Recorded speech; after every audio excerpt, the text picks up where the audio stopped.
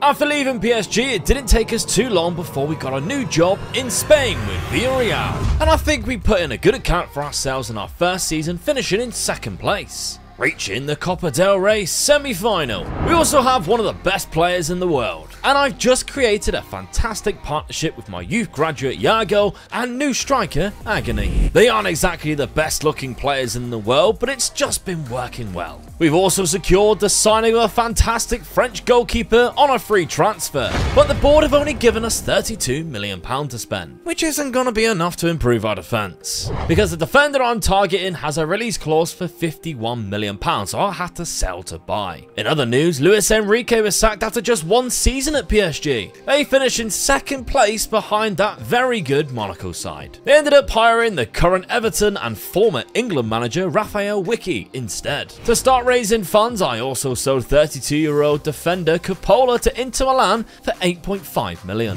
and the Albanian midfielder Gini to Lyon for £6 million, raising our budget to just £52 million, enough to sign the defender we wanted. So we put in the bid to match his minimum fee release clause to Batiste, and he was happy to join us. Definitely a step up in quality for us defensively, and younger than our current defenders too. Liverpool have just put in a bid for the striker I wanted last year. Hilariously though, he rejected the move, but then he eventually signed for Real Madrid on deadline day. I also found this insane attacking midfielder from Sweden, playing at Al Shabab in Saudi Arabia, and I was shocked to discover I could afford him by moving available wage budget across to the transfer budget. Carl Malmqvist is a fantastic player. Technically he is a bit of a wizard, but he has also got fantastic vision and leadership.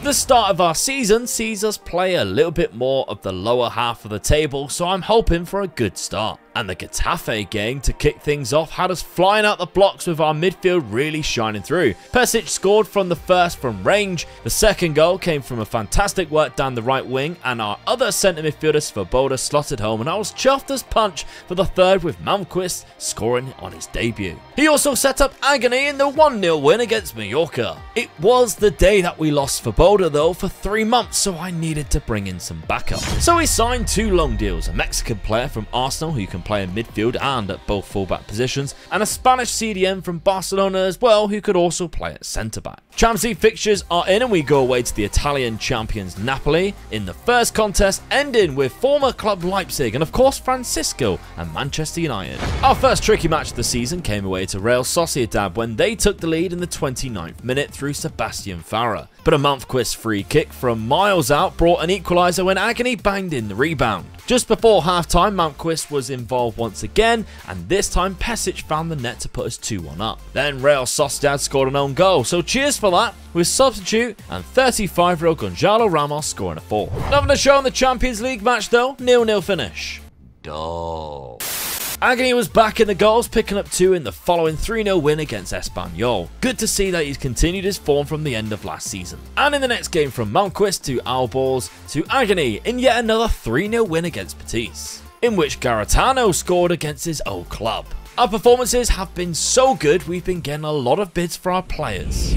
6 wins in, and we are neck and neck with Real Madrid and Barcelona, all on 18 points, until it all went downhill, because we suffered back-to-back draws against Granada and Las Palmas, and Perisic even missed a penalty, the bloody spud, followed by losing to a 94th minute goal against Valencia at home and a 1-0 loss. So we went from non-stop scoring to not scoring in 3 league games, and we have some big games coming up in November you cannot miss. Thankfully, we did manage to win the last game of October against Real Sporting, and Agony was back in the goals too, picking up his first hat-trick of the season in the 4-0 win. But unfortunately, Real Madrid didn't drop any points in that time, and we now sit 7 points behind them just like that. Well, we bounced right back, stuffing Celta Vigo 8-0. In the Champions League, we beat Chelsea 1-0 thanks to a 91st minute Gonzalo Ramos goal, and jot down the 9th of November for performance of the season as we visited the Nou Camp. We snagged the first goal right on the cusp of half-time, but the second half we continued to shut them out, scoring 2 more goals, defeating them 3-0. Also, only keeping them to just 2 shots with 0 on target.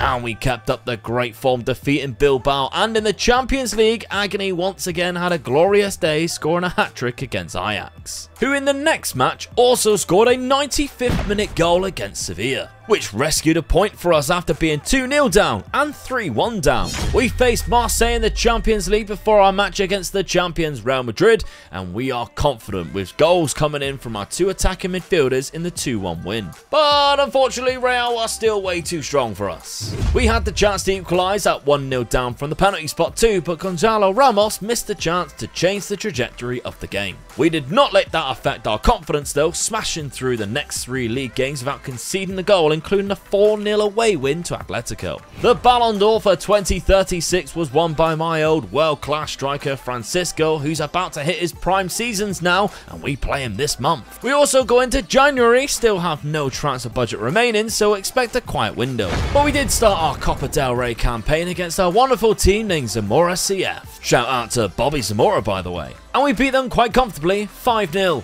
with Iago winning man of the match after picking up the first 2 goals of the game, off the back of some fantastic work by Agony, also a combination I'm still loving seeing. We of course then faced our former side Leipzig in the Champions League, and I fell behind 1-0, but we popped up in the 89th minute with an equaliser from substitute Peter Gonzalez. Before getting tonked by Manchester United in our last league phase game though, with them scoring 2 goals from their phenomenal striker Danielson Silva, who doesn't sound French, but he is, and they picked him up from Nice a few seasons ago for over £120 million.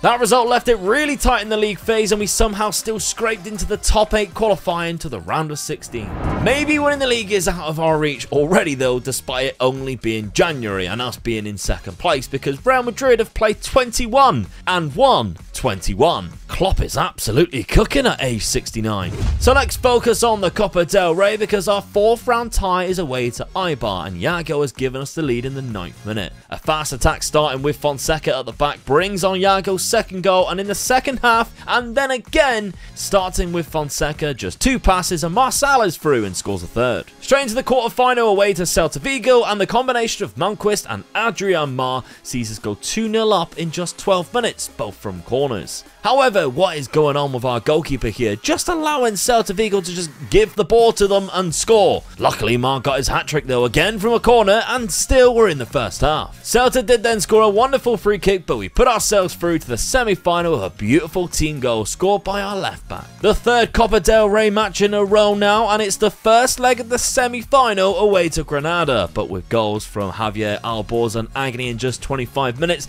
we got into our groove, and in the second half, Agony scored his 2nd, and we head into that second leg 3-0 up. We had an easy task progressing through to the final, further than what we got last year with a 4-1 win in the second leg at home, despite Granada scoring after just 6 minutes. Once again in the Champions League though, we've been drawn against Manchester City. No surprise either that the team that we'll be facing in the Copa del Rey final is either Real Madrid or Barcelona. Right, on to Manchester City in the Champions League, and we've had a very entertaining contest against our former club. After Moises Caicedo levelled the score, Svoboda within 4 minutes fired us back ahead on Manchester City at the Etihad. But of course, never count them out. They equalised in this first leg in the 89th minute. Again from a player who looks absolutely incredible. But that same player missed a penalty in the second leg. The penalty that cost Manchester City from progressing to the next round in the penalty shootout after extra time. Putting us against, of course, Real Madrid in the next round, just before the cup final. Probably against Real Madrid. What an intense month that's going to be. We got a huge win during March in between the Manchester City games, however, beating Las Palmas 8-0. And Real finally dropped some points in the league, drawing and losing their first matches of the season. They're still 18 points clear, however. When we faced them in the first leg of the Champions League, though, they were showing us exactly why they have been that good. We actually managed to snag an equaliser, though, and I was naively confident, because after that, they battered us. Their high press was intense.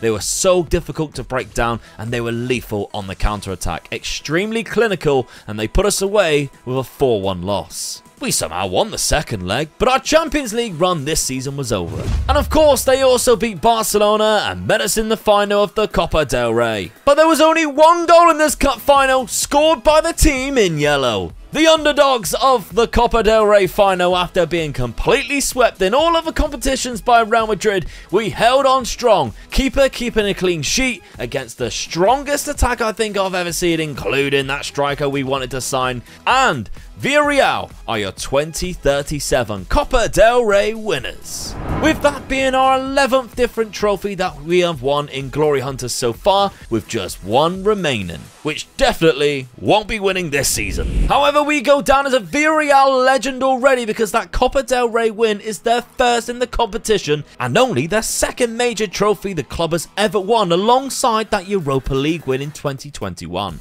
We ended the season once again losing in the lead to Real Madrid, but with a very strong 4-game win streak at the end without conceding another goal. 23 points behind Real Madrid, who still won 36 out of 38 games, which is absolutely insane. Agony, though, is your top scorer of the league, an incredible triumph. Across the season, he got 43 goals in 58 games, but Carl Malmquist was easily the MVP for me, with 23 goals and 26 assists. The 24-year-old Swede was exceptional for us this season and was the catalyst for all of our success, I'm sure. The board, however, only given us £24 million, we don't have much to build around with him to catch Real Madrid. And Klopp still isn't going anywhere, with him being very satisfied with life at the minute.